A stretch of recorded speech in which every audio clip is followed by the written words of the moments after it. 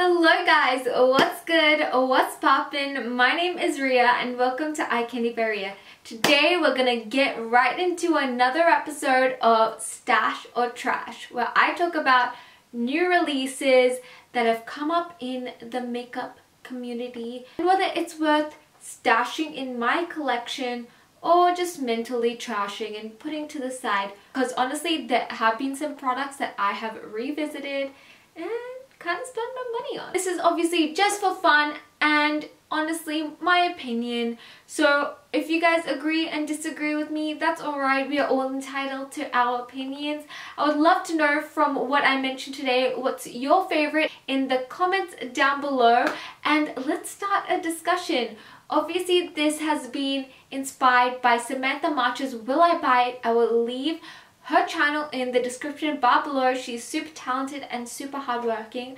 I love her videos so much, and without further ado and further blabbing, let us hop right into this video. So from what I've seen on Trend Mood this week, there seems to be a lot of new releases. By the way, if you guys were wondering what makeup look I am wearing and how I got this look, I will definitely leave it in the eye above if it's already up, or I will leave it linked in the description bar below once I upload it. Let me just hop right into my Instagram. I will leave it linked up here as well as down below. It's just Eye Candy by Ria. So we have someone new to the market and it is Starbucks. I know, who would have thought? Starbucks is coming out with 4 lip products for the celebration of their s'mores frappuccino returning, and I'm confused, but then I'm not surprised because there have been a lot of food inspired makeup products and I'm not sure whether I love it or hate it. You know what I mean? Like, I love food, I love makeup, but do I want both kind of merging together? Like, I don't know whether they're like cute or just gross. You know what I mean? Like, anyway, it's a frappuccino, it's s'mores. We love it. We love fraps. We love s'mores. We love Starbucks. And coffee. Coffee is life. There is no kind of information on its availability and no information on its pricing. But I just want to let you guys know that this is coming out. Will I buy it? No, and not because of anything. I don't find that it's particularly unique. I mean, it might smell like s'mores, but the colors and stuff are something I already have in my collection, so I won't be going out and grabbing it. And plus, I doubt that it's going to be available in Australia. If it is, I would be quite surprised and then I might reconsider it. But I'm just going to trash it for now in my mind because I don't feel that it's particularly worth buying. Next up we have the Laura Mercier is coming to Sephora and releasing 10 new shades of lip pencils, and these are the wooden ones, not the roll-up ones. The thing is, they're quite pink toned, and actually I'm on a hunt for lip liners, but I'm not a fan of the wooden lip pencils. I know a lot of people like that, but I'm personally a fan of these roll-up kind of lip liners. The other type is the colourpop lip liners, where, I don't know, it doesn't have that wooden feel. It's just the texture. It's personal preference again. So mentally, I'm just gonna trash them right now. But apparently there are different lip shades, and if I see good reviews on this, I might reconsider trashing this product. We also have another sneak peek of the Too Faced Born This Way Creamy Buildable Full Coverage Multi-Use Complexion Powder. I am so freaking keen for this. I want to stash it, but at the same time, your girl doesn't use powders. The only powder I use is my Coty Airspun powder, and that's pretty much it. And I feel like if it's not necessary, why go out of my way and spend it? But at the same time, I'm super interested because I've never loved a concealer as much as I loved the Born This Way Multi-Sculpting Concealer in Natural Beige, which is my shade. So I want to stash it, and I might go in stores, and if it is as creamy and full coverage as they claim it to be and the reviews are good, because I do have oily skin, but I would use it more for just heading to the gym or the grocery store and to run like mini errands, then your girl's gonna be stashing this. Next up, we have the Sigma Beauty eyeshadow base primer. For a second there, I thought they were like eye crayons, and I'm like, well, that's 50 Shades of Beige right there. But nah, they're just bases. I'm not sure if it's gonna be available in Sephora, but if it is, I definitely would want to go swatch it. But I personally usually put either NYX Jumbo Eye Pencil in white when I'm wearing really bold, colorful eyeshadows, or use a concealer when I'm just wearing eyeshadow. I love makeup, but I find if it's not necessary, if it's not calling to me like a necessity, then I don't feel like it's worth spending. $15 each, so they're not that expensive, but I should see when it comes to Australia and how expensive it might be, because if it's gonna be above $20, I just don't find it's worth stashing. Next up, we have a sneak peek of the Dior Backstage Face and Body Primer, and I feel that this product is perfect. This kind of rounds up the Dior makeup family, and this was like the only product missing. I'm really intrigued by this, but also I know it's not in my price range. I definitely want to see quite a few reviews before buying it, but say if I had the money, in theory, I would definitely be stashing this. Apparently this face and body primer is meant to have a radiant and blur finish, which is instantly plumping, mattifying, and has a 24-hour wear. So if it lives up to all those claims and it has good reviews, then I would definitely be considering stashing this if I save up enough money or have a gift card to purchase it. I think the last high-end official Sephora brand, Viseart, has finally dropped single eyeshadows, and I think this is perfect. I've heard so many reviews about Viseart, and there's always, I feel like everyone says, I love this palette, but I feel like it's either missing a shade or I would replace these two shades or switch them around. And I find this is a perfect way to create your own palette with finishes such as mattes, metallics, crystalline highlighters, chromatic foils, and duochromes. I've always been intrigued to try out the Viseart eyeshadows. I love the colors. You know what? I might swatch them, and if they are as beautiful as everyone says they are, I might stash this. Next up, we have the Colourpop new release of the new Super Shock Extreme shadows.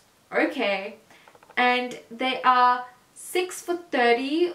I don't know if they sell them individually. Party is definitely intriguing and calling my name. I'm still like waiting for a few more releases to put to my Colourpop order. So I definitely have the Makeup by Shayla collaboration, a few Colourpop palettes in there, but I'm just waiting because I know that there's going to be another release, and then I would want to get more. So I just am waiting for maybe one more release to see if I want it, and then I'm going to put through the order. And this, I think, was the release that I was waiting for to add to my cart. And yeah, I'm definitely going to be stashing Party and maybe Sorry for Partying. But that's about it. Those are the two which are really intriguing. So I'm definitely stashing that and trashing the rest, because I feel like those colors, just, I have them, you know, I don't need them. Next up, we have Rihanna adding to a summer collection. It is, I don't know why I'm doing that, like, what has gotten in me, I don't know. She is coming out with new vivid eyeliner trios in Baycation, Bayside, and Baywatch, and Poutsicle 7 bold lip colors with a juicy satin finish. They are quite intriguing. Everything by Rihanna intrigues me. I'm so into color at the moment, like colorful everything. This is definitely intriguing me. The blue, if you can see in the image, the blue like periwinkle eyeliner and the green one, that's definitely calling my name. I'm not a fan of bold lip colors, but bold eye colors and eyeshadows and eyeliners, I'm all about that life. Yeah, and I definitely want to see more of the collection and what colors what and swatches and reviews, but I'm definitely stashing this, like mentally, like I'm gonna keep an eye out for this, and if I like anything, I'm gonna definitely pick it up. We also have another release from BH Cosmetics. I feel like BH Cosmetics are coming out, like are up there with Colourpop in terms of like how much they release products, but they are coming out with the new Santa Fe eyeshadow palette. This is again just another warm toned palette with the pop of blue, and I'm gonna say thank you next, and we're just gonna move on because this is really not calling my name at all. I think we've all seen this before. It's just like panned out differently, literally in different shaped pans, you know, so I'm just mentally trashing it for now. Next up, e.l.f. is coming out with skincare, and this is something I'm super excited about because I love seeing drugstore skincare products because your girl is always balling on a budget. If I can get anything with a cheaper price tag and that has the same quality, I'm all about that life, you know. They're coming out with a super clarifying cleanser, super tone toner, super mask, super hydrate moisturizer. Out of all of them, I'm definitely gonna be stashing the super mask because I love face masks, and I am definitely intrigued by a hydrating face mask if it ever releases in Australia and ever comes out here. If not, then you know, your girl has to wait. This is something that I literally lost my shit over. It is the Give Me Glow Cosmetics Juicy Olive eyeshadow palette, and this is what I'm talking about. This is such a beautiful green palette, and this is a palette that I have been on the hunt for the longest time. It retails for $30, but honestly, it's expensive. But when I like something, I'm willing to pay any amount of money for it because I know I'm going to get good use out of it. So this just calls my name. The colors in the pan, they don't look that different, but on the swatches, they just look so stunning. What is happening with my hands? They look like a claw. I don't know what's happening, but oh, this is me on the inside when I see this palette. This is gorgeous. I love it. Stashing it. If I had to get anything that I mentioned so far, it's this palette. We also have the Kylie Cosmetics lip kits. Now wait, she's bringing back her holiday shades, which were popular. Now, let me just say, I don't think she's bringing them back, but I do feel like she had a few extra in stock.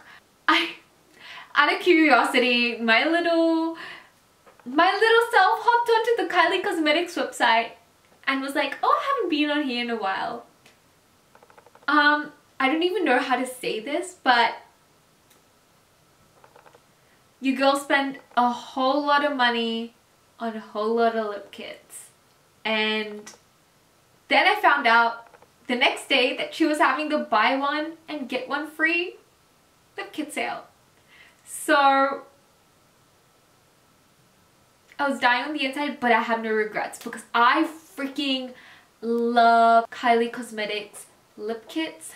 They are just my ride or die, and honestly, there's something about her lip kits that just make not only me feel good, but just overall just suit someone with my skin tone. I am wearing Dulce K on my lips right now, and I am living for this color. I was surprised by all the reviews, and people are still buying her stuff. Let me know if you guys want a swatch video down below. I would love to do it of all the lip kits I do have in my collection and have bought. So I went on the website again. So I was gonna get Snow Baby and Sweater Weather, but unfortunately Sweater Weather sold out. So then I was like, oh, what's the point, you know? And I didn't want to force myself to get better not pout. Unfortunately, I didn't end up buying this, but I was literally gonna stash all of them. Don't you just love it when you are like mid-filming and you're like on a roll and then your battery just dies? Yeah, that's what happened, and now I'm just like so like lost. So now that my battery is a little bit more charged, we were talking about the KKW nude shades, new nude shades. Honestly, I haven't been that into Kim Kardashian's makeup line, only because I don't think it's targeting me, and plus I made that huge ass Kylie Cosmetics order. First of all, I'm not a lipstick person, I'm super fussy. I'm trashing these now, but I'm keeping this in mind still, just to browse the website and see what she has, because honestly, I haven't been too into Kim Kardashian's makeup line. It's kind of slipped under the radar for me, so this kind of caught me off guard. These lip colors do look beautiful, but definitely not for someone like me, only because I feel like they're a bit too light. But I definitely want to see her other nude lipsticks range, because I am so into nude lips right now, so clearly. But yeah, I definitely want to check out the rest of her collection. Next up, we have the Live Tinted Hue Stick, and this is a multi-stick. It's a color corrector. You can use it on your lips, eyes, dark circles, hyperpigmentations. It is vegan, cruelty-free, and clean, and it does have skincare benefits packed with hyaluronic acid, squalene, vitamin C and E, and it has no harsh chemicals such as parabens, sulfates, and phthalates. And honestly, it comes in 3 shades, which I find is perfect because I love what Live Tinted stands for. I just want to congrats Deepika, because she is one to really push this movement forward. I don't know, I'm not a color corrector, and I really do support the movement and Deepika and what she stands for and this overall brand. So if I can support this in any other way, maybe if not this release, then any future products that they do release, I'm definitely gonna check it out and purchase. So I'm definitely not gonna stash or trash this for now. I'm kind of in between, because I definitely love and really do want to support this brand and kind of what they're striving towards, and I really would rather save up the money and purchase something else that they might release that I really would use and strongly stand by and believe. Next up, Natasha Denona is releasing 4 new metallic liquid lipsticks as part of her Mark Your Liquid Lips little range. I personally am not going to pick this up because I'm not a fan of metallic liquid lipsticks. It's not that it's Natasha Denona, because I love Natasha Denona. I think her formula is amazing. It's just that she's a bit too expensive. Yeah, I feel like metallic lips make my lips look shriveled and gross looking. I don't know, because I find that they look gorgeous on someone with like lip fillers or someone with super plush and plump lips, but your girl lacks in the lip department, and that's okay, because I personally am a fan of small lips. But I personally find that metallic liquid lipsticks do not suit me, and that's okay. When she comes out with new lip colors that may be more of a satin finish, I might want to check those out instead of this. So I'm just gonna trash them for now, because I know that when she releases other formulas, I'm gonna be more intrigued by that. I'm just gonna go back to the Taco palette by Glam Lite. The swatches look absolutely stunning, but then I'm thinking, if I'm gonna get that olive palette, do I really want this palette? This looks so good. And again, I don't know if it's gross or cool that they're mixing food and makeup together, like the categories. Maybe another Glam Lite palette, but I'm just gonna trash this one for now. The margarita lashes are literally exactly like my Cocoa Lashes 9 to 5. And last but not least, because I feel like this video has gone on forever, is the NARS, ooh, okay, exclusive to Mecca Maxima here in Australia. Woo! Finally we have something before the rest of the world, because I feel like we're always the last in the makeup department to have anything that's been released. And it is the Metal Cream Multi-Use Palette, and it has a smooth shimmer formula packed with intensity that you can use on your eyes, cheeks and body to your desired intensity. And then apparently it's coming soon to other countries, depending I guess on how well it does and just its feedback. These colors look stunning, very unique, gorgeous. However, I did hear they have a NARS Orgasm, that the similar multi-use palette, and it had horrible reviews. So depending, if I hear good reviews about this palette, I might pick it up. But if it has the same horrible reviews from the Orgasm collection, then I am probably just gonna trash it, because I have already put into my cart not only a NARS lipstick but a NARS cheek palette. So I think I'm good for now. I know I've skipped over a couple of things that I've saved, and that's because my camera is literally beeping saying that my battery is running low again. So I'm just gonna end this video here. Thank you guys so much for watching this episode of Stash and Trash with the new makeup releases for this week. Definitely leave me your thoughts about any of these releases in the comments down below, and let's start a discussion. Don't forget to give my video a like to support my channel and to support this video, and subscribe if you do love any makeup and beauty related content. I love you guys with all my heart, and I'll catch you, my beautiful best friends, in the next video. Bye!